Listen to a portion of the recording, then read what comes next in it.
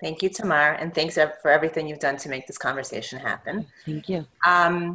So my name is Deena Fuchs. As Tamar said, I'm the Senior Director of Strategy and Partnership at the AVI CHAI Foundation. I really just wanted to spend a minute or two just to give you a little bit of background as to how this report came to be and why AVI CHAI has funded it. AVI CHAI was founded in 1984 by Sanford Bernstein. He built his financial services firm on the value of his research, and he took the same approach to his philanthropy. And all of the strategic decisions that we've made, the foundation has made over the past 30 years, has been research and data driven. And nearly 15 years ago, AVI CHAI realized that the approach that we've taken to our data-driven decision-making has potential benefits for other funders, communal decision makers, and we decided to create an arm of the foundation that was focused on research and policy, and that arm was led, we call it the Center for Research and Policy.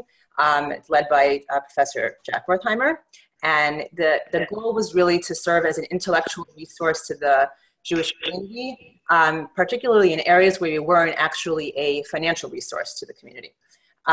We've supported research in areas related to where we fund and in many areas ancillary to our work, and the goal was to inform communal conversations.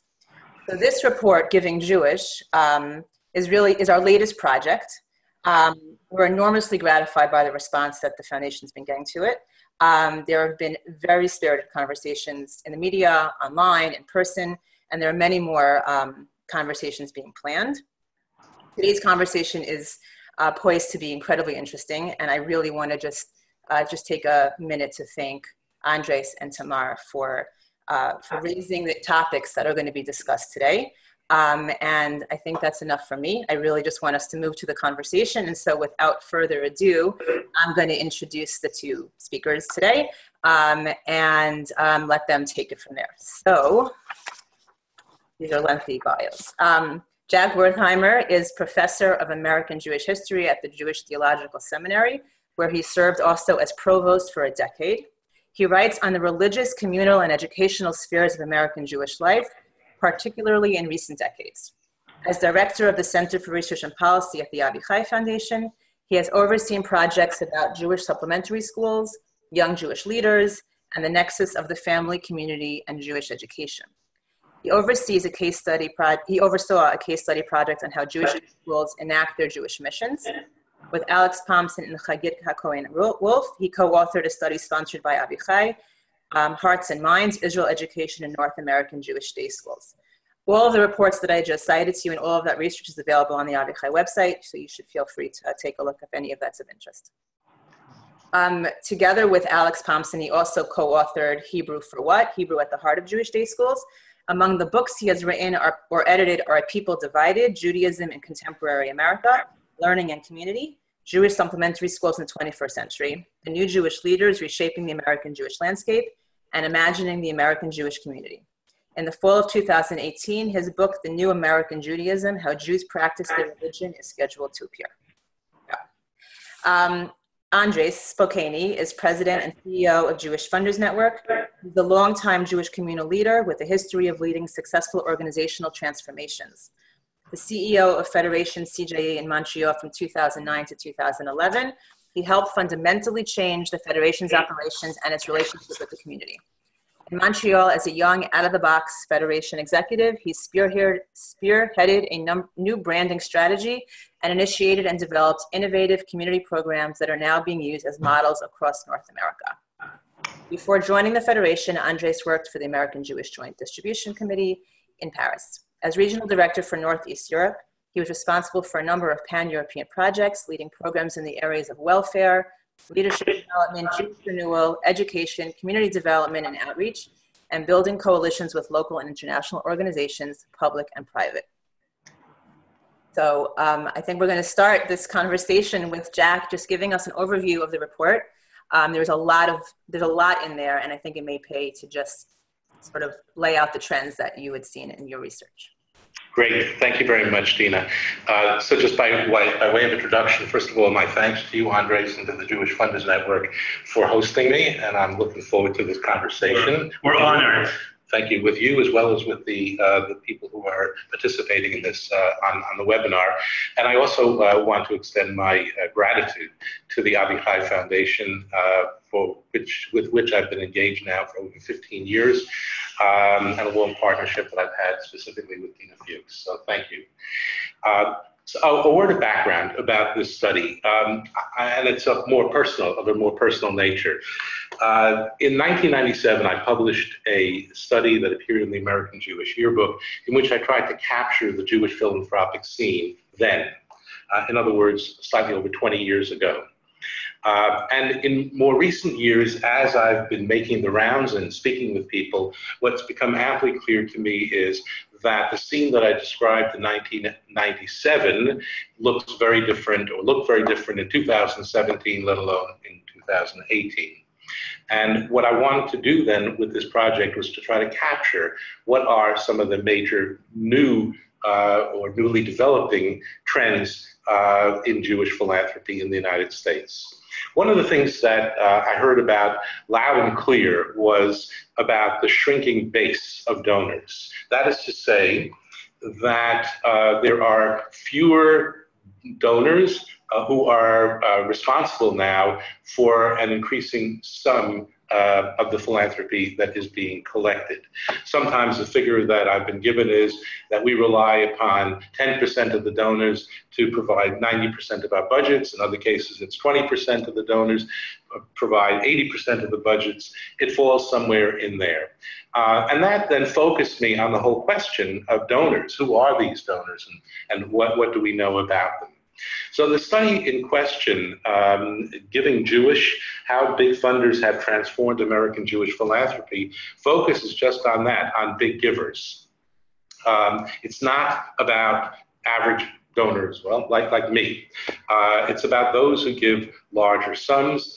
The threshold that I established for this study was contributions of $500,000 or more to Jewish causes alone. This particular study did not focus on what individuals of Jewish origin and Jewish background are giving to non-sectarian causes. That's an interesting topic in its own right, but that's not what I was studying. I wanted to know more about the structure and the populations that are supporting Jewish institutional life in the United States and abroad for that matter as well. And so what quickly emerged in my speaking with individuals at foundations, at individuals who have their own donor-advised funds or who give in other large ways, as well as conversations with individuals who are personnel at not-for-profits, is that there are really a number of different types of big givers. And I want to just itemize them. It's important that we appreciate that there are a number of different types. Those that are best known, of course, are the national foundations, or the large foundations that primarily focus on national giving. They certainly have become major players. At the end of the 20th century, there was a lot of talk about mega donors. These were some of the largest, the ones who were responsible for creating Birthright Israel, for example, and a number of other such important programs. But over the course of this century, many new foundations have been established and continue to be established that take an interest in Jewish giving. And so one sector then of the giving comes from the large foundations. We don't know precisely, and this is something that Andrés and I probably will be speaking about together shortly, we don't know precisely what the total dollar sum is. The estimate that I've come up with the help of research that has been done by others is that roughly $6 billion worth of philanthropy is donated to Jewish causes by American Jews annually. Again, to Jewish causes. That also, by the way, does not include monies that are coming into Jewish institutions through various kinds of government programs, let alone through fees for services. I'm talking about philanthropy exclusively. Looking at the 990 reports that are required of foundations. What I was able to establish with a team of individuals who worked with me on this was that the 250 largest foundations, that is largest in terms of what they give to Jewish causes, give somewhere in the vicinity of $1 billion a year to Jewish causes. So that's 1 billion out of 6 billion. 2 billion comes through the federation system, which has been, what shall I say, often dismissed as yesterday's news, as a 20th century organization that doesn't fit into the 21st century. And yet the reality is that federations, for all of the difficulties that they encounter, still are contributing or channeling, I should actually say, roughly 2 billion out of those $6 billion of philanthropy. Most of that is actually not coming through their annual campaigns. The larger percentage is coming from various types of other funds that have been established, either under the umbrella of federations or through Jewish communal funds that in some way are connected loosely or more tightly to Jewish federations. The third important type of philanthropist is, for want of a better term, the smaller big giver. And I'm not in any way denigrating this. We're talking about individuals who are still giving many hundreds of thousands of dollars a year. They're not necessarily giving to national causes, but they are vital for the sustaining of local Jewish institutions. And that's a whole story that we need to reflect on, because while the foundations are primarily, not exclusively, but primarily concerned with larger nationwide, if not North American-wide, and also international giving, there are local givers who attend to the needs of their communities. And by that I mean those who support federations, but in addition to that, they support local Jewish day schools, local Jewish camps, they support the Moshe houses, they support the Hillels, they support many, and the camps. They are vital for the sustaining of Jewish life. So those are the three major categories of big givers. And I don't want to leave you with the impression that these are sealed boxes. The reality is that there are some national big givers who do attend to the needs of their local institutions quite generously. There also are individuals who sustain their local communities, but also give nationally and certainly internationally to Israeli causes. The big difference is that there's been an explosion in the numbers of these national foundations. And these national foundations have something going for them that most federations don't. Federations have committed their funds even before they've even raised them for the year. They have allocated their funds, or at least planned on how they're going to do their allocations. Foundations have discretionary funds available, and to use a term that's been popularized in the larger philanthropic community, foundations provide the risk capital for Jewish life. And for that reason, they get a great deal of attention. But it's important that we put their contribution, important as it is, into perspective, that is the larger $6 billion perspective. In learning more, trying to learn more about funders, I look not only in terms of where they're giving, but also about emerging, if you will, pockets of funders that may have been around in the past, but were not really attended to very much. But today we're paying a lot more attention to them. And the specific ones that I want to mention in this connection are, number one, the rising significance of women, Jewish women as funders of Jewish causes. Women are playing that role in some measure because they are amassing wealth on their own. Other women are playing that role because they have inherited responsibility for foundations or for donor-advised funds from their parents and even grandparents, and they are therefore making important decisions, prioritizing decisions. And so women and women also are inheriting money from husbands who have amassed large sums of money. So women are important players, and they're going to become more important as time goes on. I stress this point because we have enough anecdotal information about the lack of attention, for want of a better terminology, being paid to women while their husbands are still alive, while their parents are still alive, and that ends up blowing up in the faces of some not-for-profits who really haven't paid attention. And suddenly these women who have not been attended to and not been educated and socialized into giving Jewish decide that when they have responsibility, they prefer to give elsewhere. I should also add parenthetically that a growing number of women are serving as the chair people for important foundations and also as the top executives, and as well as other executives of these foundations. The second group that I want to mention, which does not have, if you will, a national impact, are growing numbers of Haredi Jews who are vitally important for the sustaining of Haredi institutions, often referred to as ultra-Orthodox, a term that I don't really like, but there are growing numbers of individuals in this community that are taking responsibility. And the third group that I want to mention, and with that I will conclude my introductory comments at least, are millennials. And millennials are, of course, the great question mark. There's a lot of hand-wringing that goes on in the Jewish community. Will the millennials be interested in Jewish life? Will they be interested in the established Jewish institutions? Will they be interested in giving to Jewish causes?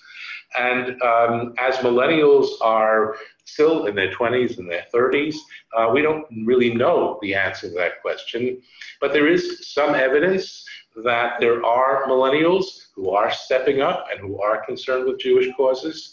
Birthright Israel has played some role in influencing them. All kinds of Orthodox outreach programs and other kinds of programming reaching millennials are also kind of drawing millennials into Jewish engagement.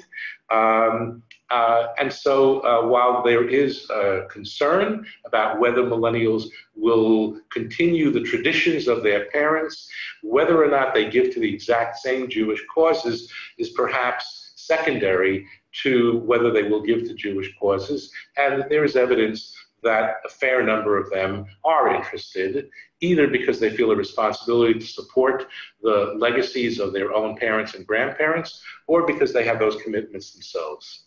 And with that, I turn it over to you, Andrés. Thank you, Jack, and thank you to Deena and to the AVI CHAI Foundation for supporting this research. I mean, I can't stress enough how important data and research is, and how preciously little of it, few of it is there in the Jewish community. So, kol hakavod, and kol hakavod on the amazing work.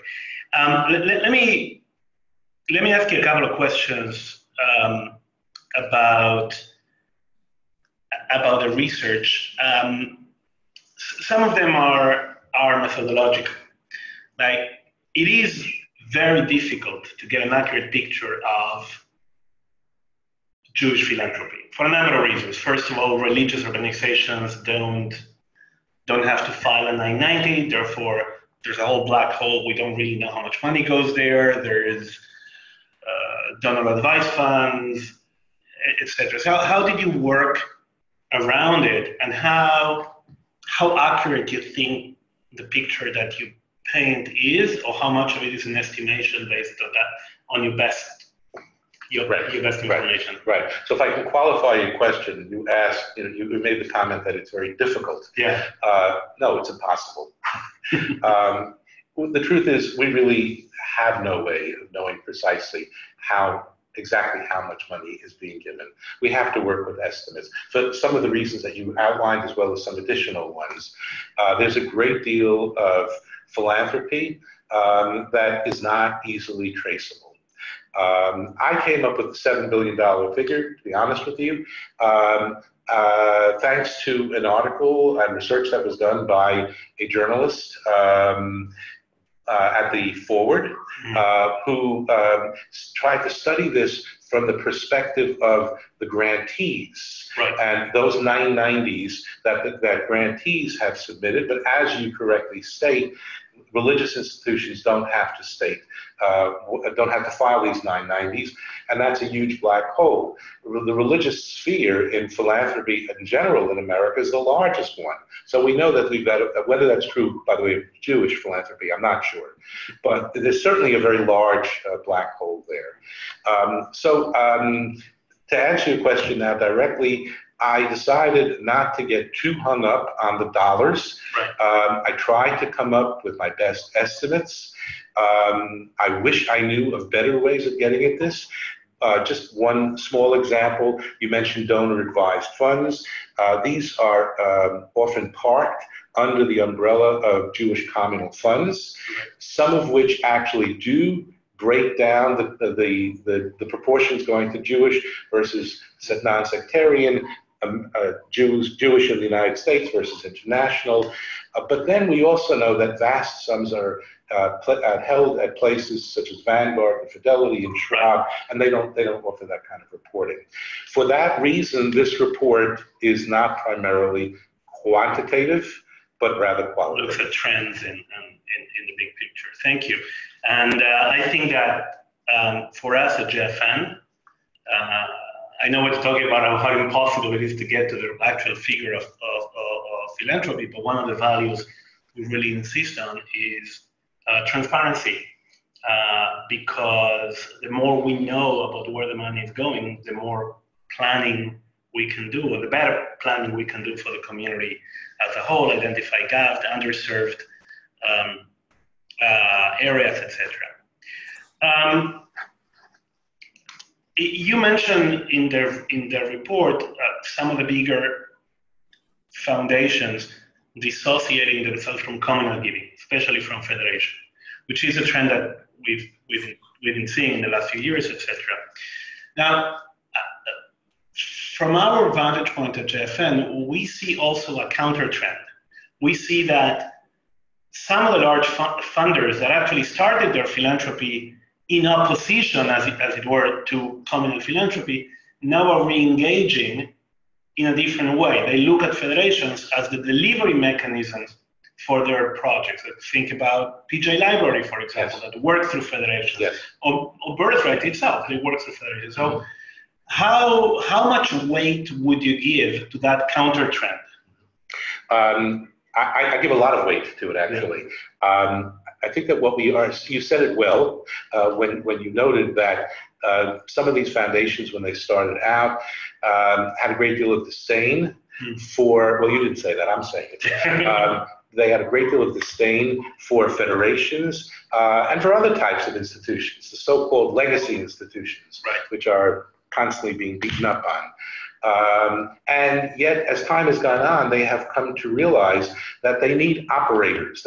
Unless they want to become operating foundations, and there are some that have, then how are they going to get the work done? And so they have been turning to federations.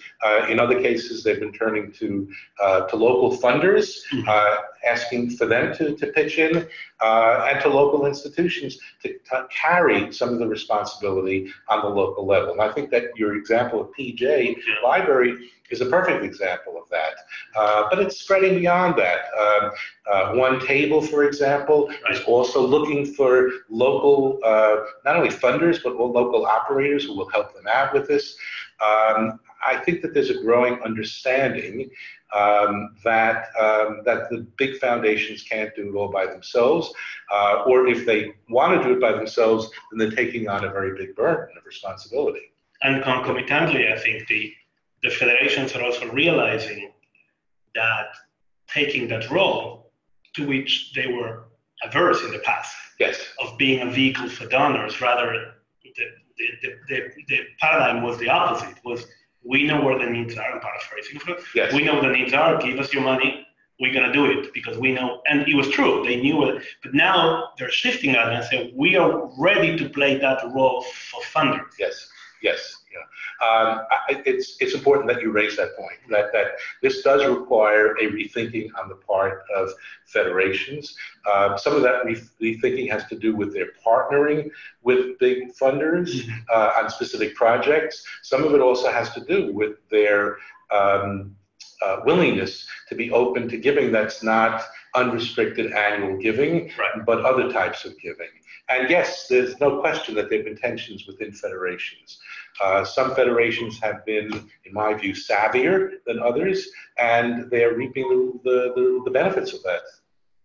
Right. Something that is being discussed a lot in the secular community, not so much in the Jewish community, but it's being felt, is the ethical dimensions of the growth of large funders. The feeling is, again, in the secular community, that funders are actually setting policies by the sheer weight of their contributions, and that is somehow subverting democratic, norms of governance. The most known example is the one in Newark with Mark Zuckerberg, who put $100 million into reshaping the school system, which is great, but on the other hand, people are saying, wait a minute, nobody elected you to reshape the school system in our district. So do you see some of that at play? And what do you think are the ethical dilemmas that funders need to grapple with as they as they get to, willingly or unwillingly, to a place of larger power and larger influence in the Jewish community? Yes, yeah. So I'm not sure I would use the word ethical here, but you did use the word democracy before. Right. Representation of the interests of the community. And for me, the larger question is also attending to or caring for the collective needs of the Jewish people. So you have funders who have their pet projects. There's one here and there's one there, but who is looking out for the totality of those needs? That was a role that federations played. Some would say they played it only partially effectively in the past, but federations have taken responsibility, at least on the local level, for the total needs within their communities. And foundations are not playing that kind of a role. And I find that very troubling. Is it unethical? I don't think so. It's certainly not illegal, what they're doing, but it's problematic. And it's also problematic because, as you noted by using the word democracy, they are playing an important role in setting agendas, but who appointed them to do that? And they're self-appointed. And they do it by virtue of the power of the purse that they have. You mentioned the Mark Zuckerberg example, and I want to come back to that because you also earlier made reference to transparency. And the context of your remarks was transparency about where people are giving. That's one form of transparency. But there's another form of transparency, and that is the extent to which these foundations and other kinds of big givers are prepared to be transparent about what has worked and what has not worked, so that others can learn from from what they've learned and also from their mistakes. The infamous case of Mark Zuckerberg, and there have been other such examples where huge sums of money have been wasted, and in some cases have actually done more harm than good. They've gotten written up in some places. In the Jewish community, I'm not aware that we've had a press that has been on top of this, and also that we've had foundations that have taken responsibility for trying to educate others as to what they've learned and have not learned. And outside of the Jewish philanthropic world, there in fact are foundations that have published reports, including reports that have not portrayed them in the most positive of light, because we tried something and it didn't work.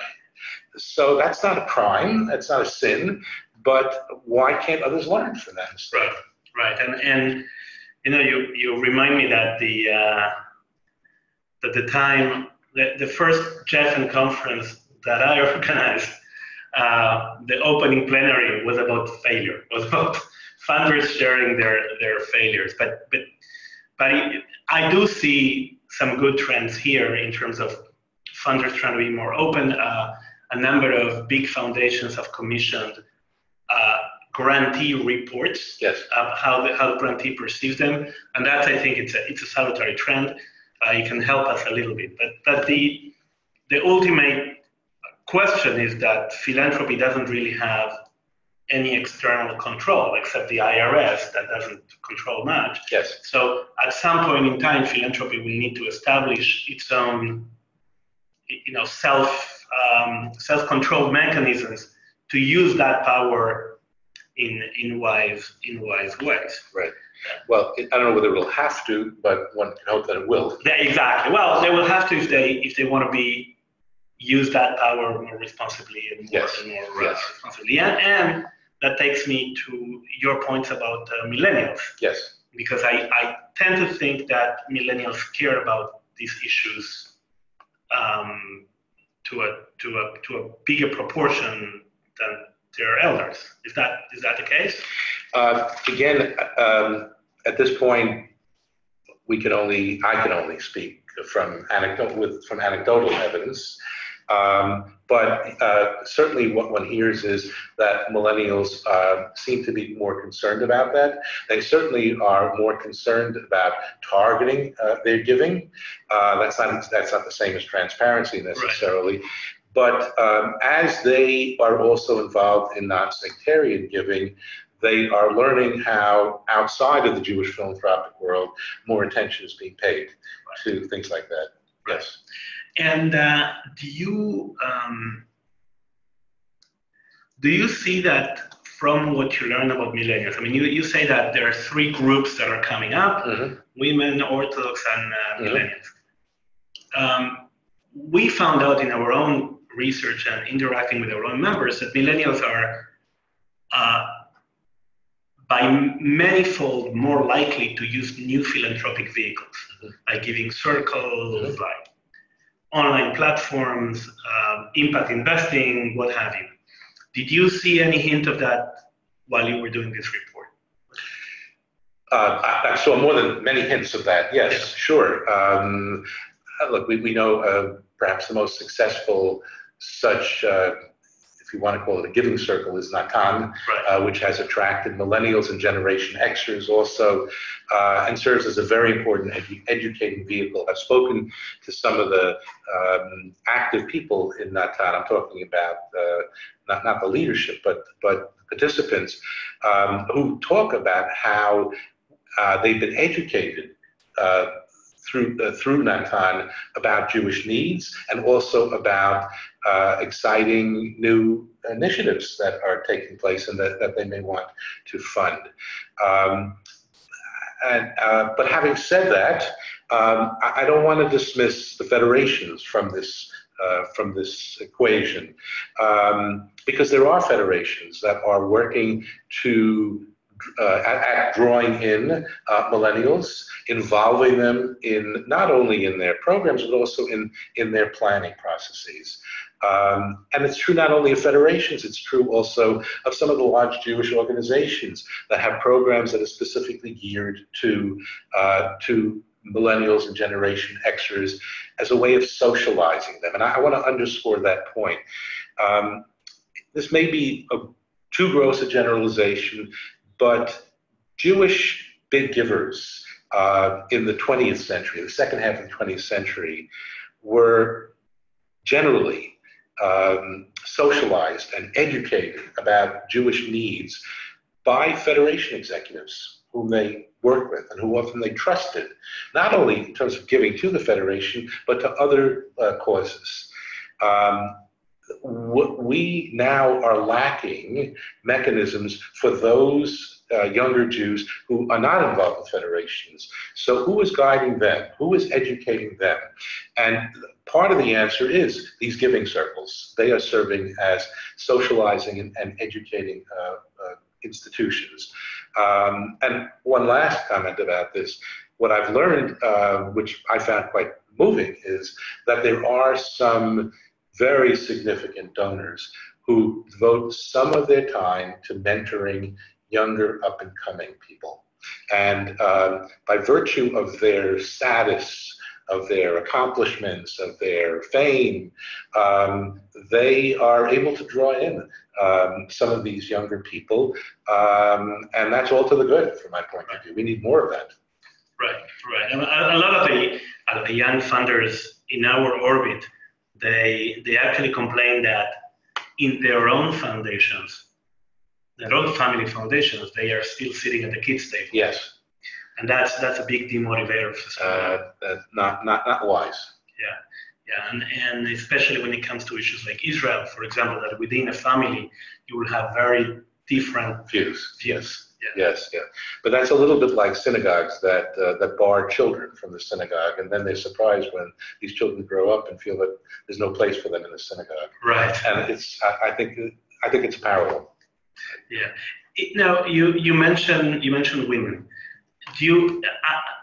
Is there any, and of course it would be unwise to make a big generalization, but can you identify some sort of emerging trends in terms of things that women are going to be doing different than men in philanthropy? Right. So there is, as I'm sure you well know, a literature on this, not in terms of the Jewish community, but in terms of philanthropy in general, that women tend to do this as opposed to men who tend to do that.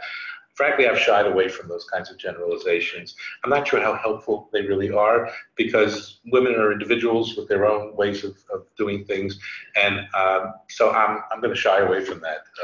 But you do think that there is a desire of women philanthropists being actively identified as women philanthropists, or as philanthropists that happen to be women? Yeah. So that too, it's hard to generalize about. We know, of course, that there are a growing number of Jewish women's foundations. These tend to raise limited sums of money. When we're talking about big giving, this is not big giving. But again, it's another setting in which women are being educated about philanthropy, that is. But there certainly are some women who have taken it upon themselves specifically to address through their philanthropy gender types of issues. The glass ceiling is an example of that. The whole question of unequal salaries, using kind of their leverage to bring about change. But we also know that there's significant women in very significant roles who regard themselves as philanthropists, and their being women is not kind of the major criterion of their giving. Right. Well, when you talk about the Haredi population, yes. I mean, we know that they are funding very generously their own communal institutions. Yes. Do you see any emerging trend of them getting involved in the wider set of communal issues? Yeah. Or so that's again, I was going to say a $64,000, but it's a lot more than $64,000 question. At this point, I don't see evidence of that. I think that what I've heard about is that Haredim tend to be supportive of their local institutions, and yeshivas, such as the Lakewood Yeshiva or Ner Yisrael in Baltimore, that actually educate people from all around the country, and support also for Israeli yeshivas and other types of institutions. I have not seen evidence of that kind of breaking out from that community. I think there's more evidence of modern Orthodox Jews who are involving themselves. There are modern Orthodox Jews who are active in their local federations, as an example. There are modern Orthodox Jews who are active in supporting organizations that are not necessarily Orthodox organizations. And there's a what should I say, a willingness to reach beyond one's immediate group. Right. Just as an example of the flip side of this, it so happens that I was studying a day school 2 weeks ago in the Midwestern community. It was a community day school, and I was told that an active member of a Reform temple had given very significant sums to the 2 Jewish day schools in the community, one of them a modern Orthodox one, and one of them the community day school. So we certainly have examples then of people in other sectors that are open to supporting institutions in the Orthodox world. And the question is whether there will be more reciprocity. Right, right. When you talk about funders being more targeted, you're actually tangentially alluding to one of the biggest problems of philanthropy today, which is funding for capacity, for overhead. There's so much reviled overhead.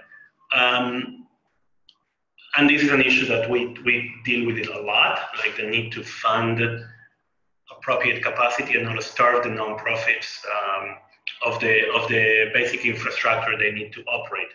Yes. Do you see any trends in that regard?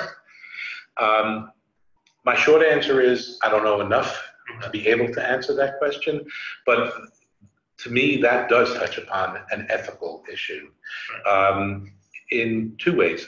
Foundations, there are some foundations that don't want to support overhead. They only want to support a particular program that's being run, but often that diverts personnel that are involved in other things.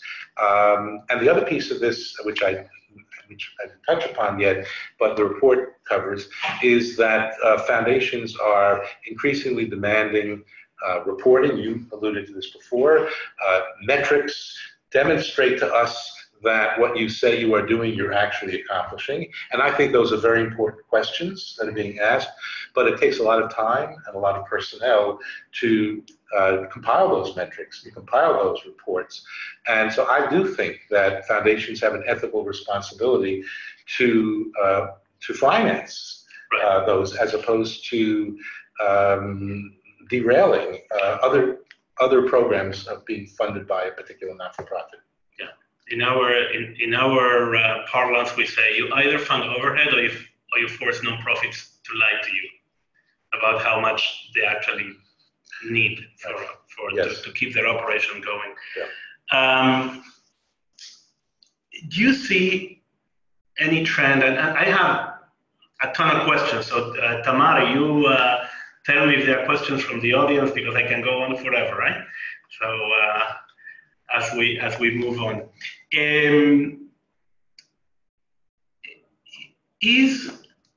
do you think? And I'm going to ask you, like, this is a difficult one. Do you think that the influence of bigger funders in setting a communal agenda is somehow disproportionate with the contribution that they make in dollars? When you look at the entire system, when you think that probably 90% of communal institutions in this country haven't heard of a large funder, like synagogues and day schools and... Yes, yeah. So, of course, that is a loaded question, but I did try to tackle it, first of all, by placing the funding of these large foundations into the larger context of just how much philanthropy is being raised. But the other context, of course, is that these foundations provide the risk capital, and that tends to draw the attention.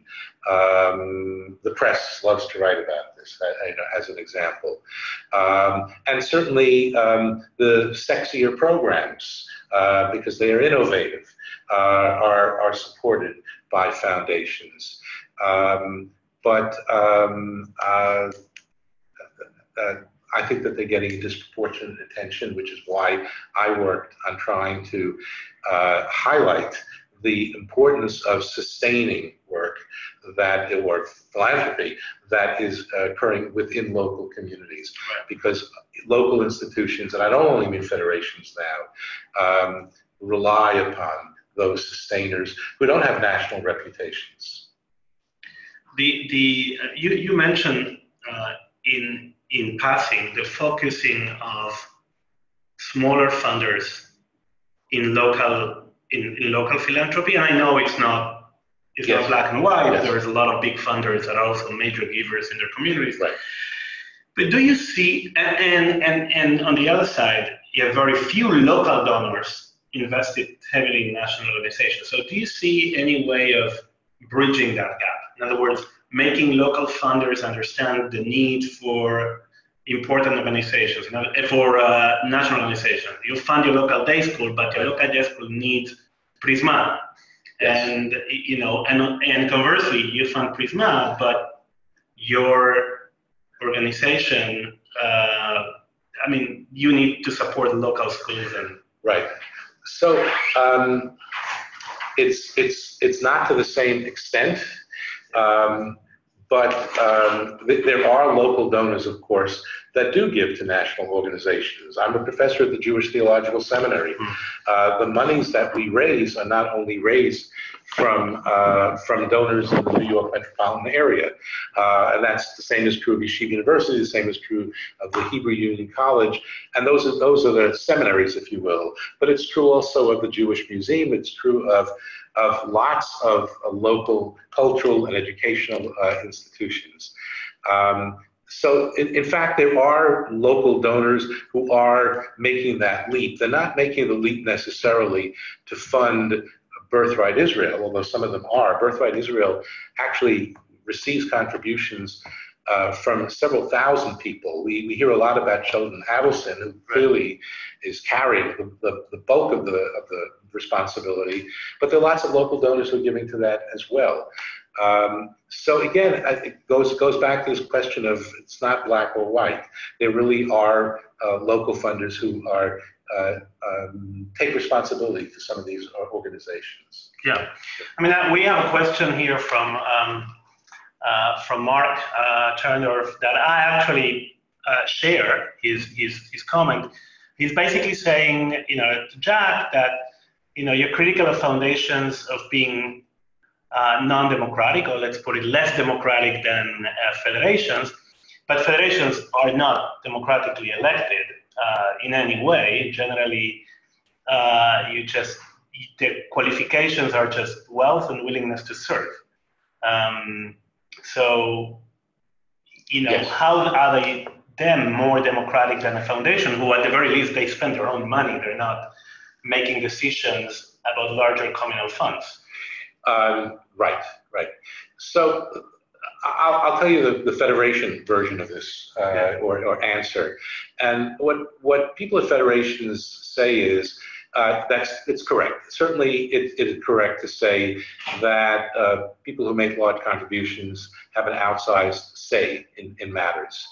But that having been said, the system is structured, number one, to arrive at consensus, which is one of the things, by the way, that drives big funders crazy, because consensus decision-making is slow, and it's a process that many don't have the patience for. But if you're trying to build consensus, that already suggests that there is a give and take that occurs. The other element is what was said about at least the past. I'm not sure this is true anymore today, is that there were more upper middle class individuals involved on the various committees of federations. I don't know whether that's still the case, as I said, but I suspect it is. And therefore, these individuals, it is said, are somewhat closer to the ground. They have their ear closer to the ground. I mentioned in the report one anecdote that was related to me, and that's all it is. It's an anecdote, but I think it does stand for something that's occurred more frequently. And the anecdote was about the biggest giver to a federation who was at a meeting, and he was outvoted about making a particular decision. And he was really quite upset about it. The next day he came in and he fully supported what the decision was, because he believed in this consensus-driven approach. Was that universal? Is it universal? I couldn't say, but I think there's more input that occurs certainly in the federation system than is true in foundations, where often it's the top individuals who call the shots. But to be fair, then, if what you said before about foundations doing, taking care of the risk capital and doing all these innovative systems, yes, that is something that by definition you cannot do by consensus. Agreed. Like you would kill the very idea of it if you would look for consensus. There would have never been consensus on birthright. People would have said, "Well, we're going to pay for rich people to go to Israel. Like that's ridiculous," So isn't that? I mean, are we comparing apple with oranges here? Right. Look, there's no question that what foundations do often is to make bold risks or take bold risks, right. And that is valuable. I'm not dismissing the value of that. What I'm more concerned about is who's looking out for the totality of Jewish needs. It's great, for example, that a number of the largest foundations have decided that the way to go is to create various types of engagement programs for millennials and also for intermarried Jews. But the question is, what about all the other populations, and who is concerned about those? And that's where it goes back to what we were discussing a little earlier about the need, if we can build it, for greater partnerships between federations that do attend to the needs of the totality of Jews and these funders. Unfortunately, or fortunately, there's a power imbalance there. The funders have the money to spend. But the federations also have other things going for them. They've got a history, they've got a broader base, and they've got a way of making things happen. They can operate. Knowing what you know today and the things you've uncovered, some of them were trends that we've been dealing with for. They're not new. I mean, you gave them some more weight, but we knew them, and some are new. But knowing what you know now, what would you like to research next? What do you think is the next step in terms of learning more about the field? Right. So I'll come up with two answers for you. One of them has to do with what I'll call the pipeline. One of the things that foundations have done, that they've created, is this leading edge process, which is designed to create pipelines for new leadership, or those who are going to assume positions of leadership. I'm concerned about the pipeline that's going to create the next generation of big givers, and that's going to then educate people. You don't start with someone who's already massively wealthy. You start with people who seem to be on their way, and you try to, as I've used the terms before, socialize and educate them to give. The other thing that I'm interested in doing is to see whether we can figure out a way of holding up a mirror to the foundation world that is not designed to beat up on them, but that might be helpful feedback for them as a means of improving the way in which they go about their work. And again, I think that more of this is happening outside of the Jewish philanthropic world. Let's try to bring that approach into the Jewish philanthropic world too. Thank you. I'm going to give the floor now to Deena for some closing comments. I don't know if we have more questions from the audience. I think there are no more questions. If anyone wants to throw anything up there, please do. We have a few more minutes left. So I just really wanted to thank Jack and Andrés for this conversation. You've raised a lot of topics that we can go a lot deeper in. And so I wanted to invite everyone on this call, if there is something here of interest, I'm going to speak for JFN, but I know for AVI CHAI for sure, and I believe JFN as well, we'd really love to dig deeper into any of the topics. So some of the things we talked about were like the synergies between local and national funders, the Federation Foundation dynamic, new funder profiles, whether, women givers, millennial givers, Orthodox givers, ways in which we can build greater transparency and shared learning amongst each other. And then these two ideas that Jack just put forward about future research. How do we develop a pipeline? How might we engage with each other, possibly around educating the next generation of givers, big givers, Jewish big givers, I should say. And how do we hold up that mirror for ourselves? These are really things that we're thinking about. And we'd really invite anyone on this call and anyone you think who might be interested to engage with us in these conversations. I think we'll only do much better work if we do this together. So thank you again, and thank you everyone who joined us. Looks like there's actually a question.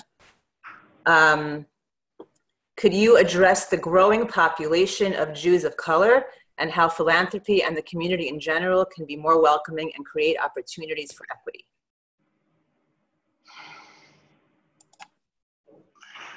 In the last 30 seconds. We have 3 minutes.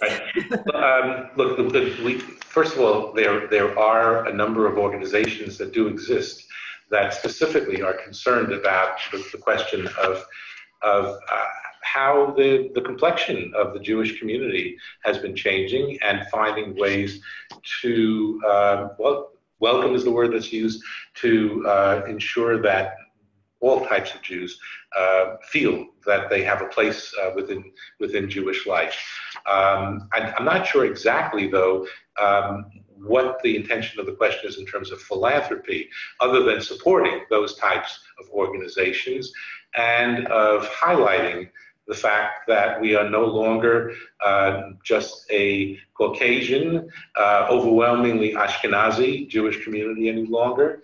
I will say parenthetically, I don't know if we wouldn't call Sephardic Jews Jews of color necessarily, although some do, but that's a population that I actually try to include in the report because we tend to ignore that population too. And in terms of the Sephardi population, they are in fact a growing part of this big giving as well. They tend to give to their own institutions, as is true of the Haredim, even though they're not Haredim. But we've got to pay attention to them. And certainly I know that some organizations, and especially federations, have been doing outreach to involve Sephardic Jews in this process. And presumably the same is happening with Jews of color. Yeah, if I can chip in, I'll say, for me personally, it was an eye-opener when I got the New York population, the Jewish population study, and found out that 12% of Jews are Jews of color. Yes. So I think that the larger question is, how do we relate to a community that, as you say, doesn't look like the community we have in our head? It's a community that is much more diverse than we tend to think, and how do we change our mental model of what the community is? Concomitantly, we're having a board conversation within the JFN about, is there a role that philanthropy can play in making the community more welcoming to Jews of color? But I don't know if welcoming is the right term, but more open towards Jews of color in broad sense. Yes, yeah. And in that sense, I think that actually Israel could be helpful to us. 100%. Because in Israel, not that everything has been worked out perfectly, but clearly Israeli society has struggled with those issues and has worked hard. Yeah. Excellent. Okay, that's it for the Q&A. So I just wanted to thank everyone again for joining, and just to reiterate the invitation to continue the conversations. Thanks. Thank you. Thanks so much. Thank you. Bye-bye.